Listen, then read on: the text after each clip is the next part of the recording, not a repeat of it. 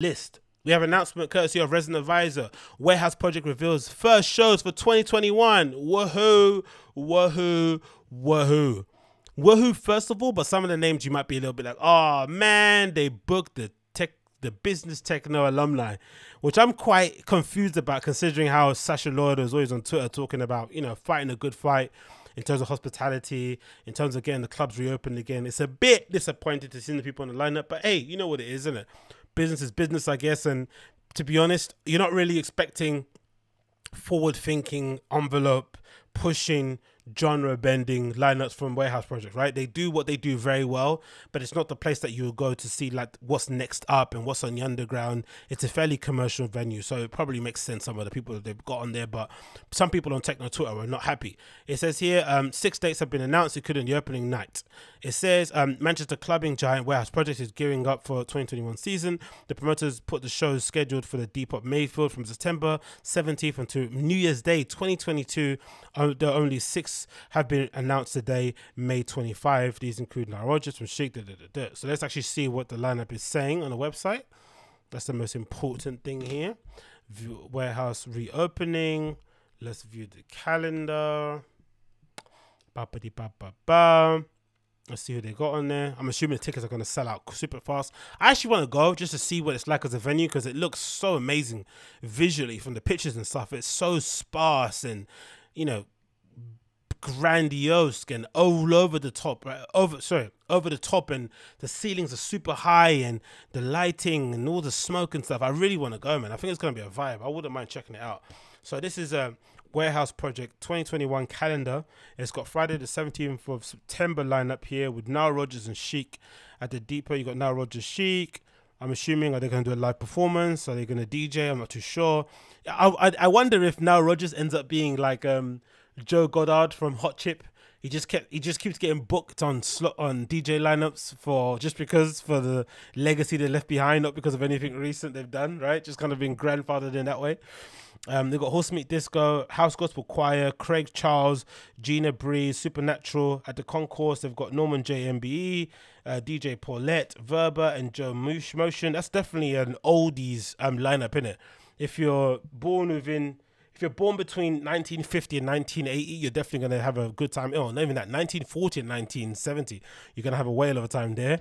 Saturday the 18th, they got DJ Shadow, Floating Points, Jordan Rakai, Soul to Soul, Lauren Garnier, DJ Cos, George Fitzgerald, Jada G, Charles Peterson, Kamal Williams, Moses Boyd, Ben UFO, Moody Man, Virgil Abloh. Oh, Virgil's playing on a Saturday. Interesting. See what that's going to be like.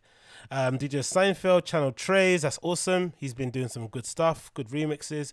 Got a little album, I think, out at the moment. Got a track out with Tyler, the Creator, which is really cool.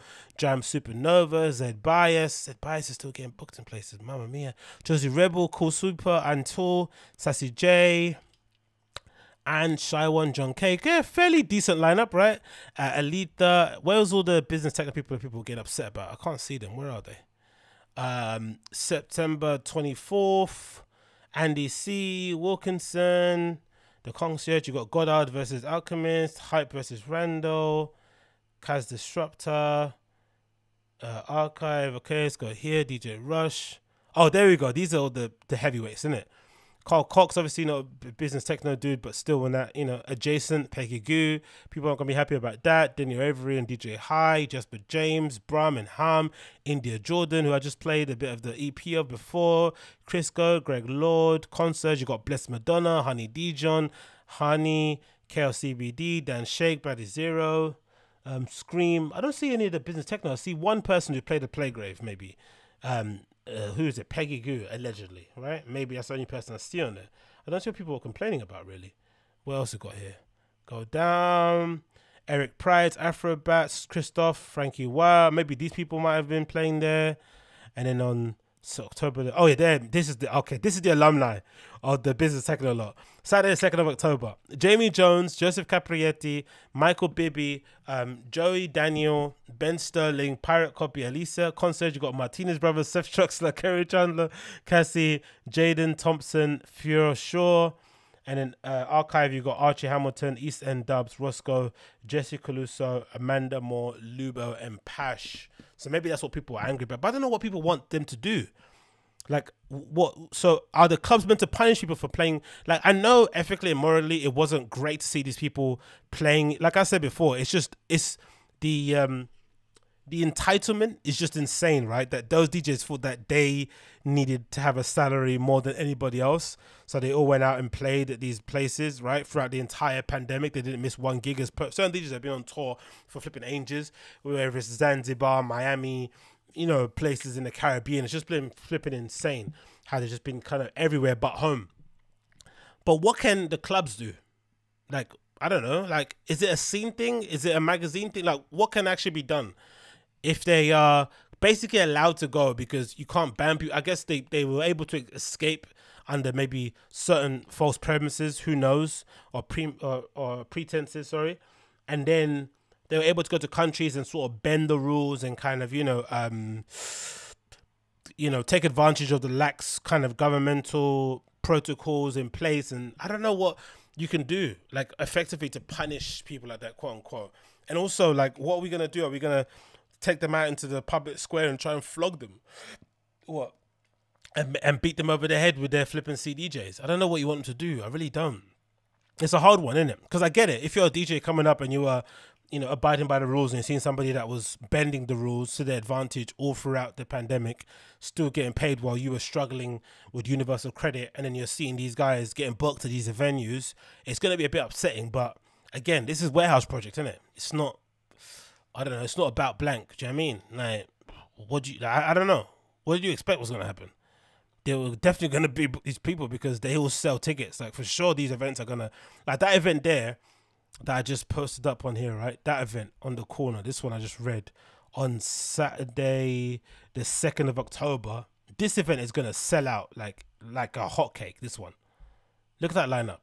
That's basically a quintessential Warehouse Project, tech house scene. That's basically a tech house scene Avengers, isn't it?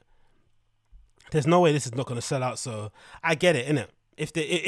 That's the thing. If your number one prerequisite when you have these sort of spaces like Warehouse Projects is to make sure that they're financially viable and they're able to make a profit or break even, and these people do facilitate you to do so, then it is what it is. I don't think their position in the culture isn't maybe to be a testing ground and a platform for people to learn the craft and to gain a new audience. That's sort of like the big leagues, isn't it? This is kind of like, it's bad to say because it sounds really odd, but it's sort of effectively like our version of the Champions League, you know, or FA Cup final. This is where you go when you've kind of done the work and you show and prove that you're the best. You kind of go and play here when you're able to kind of, because usually the best pertains to money generated in terms of tickets. So that, you know what I mean. You know what I mean. But hey, what can you do? What can you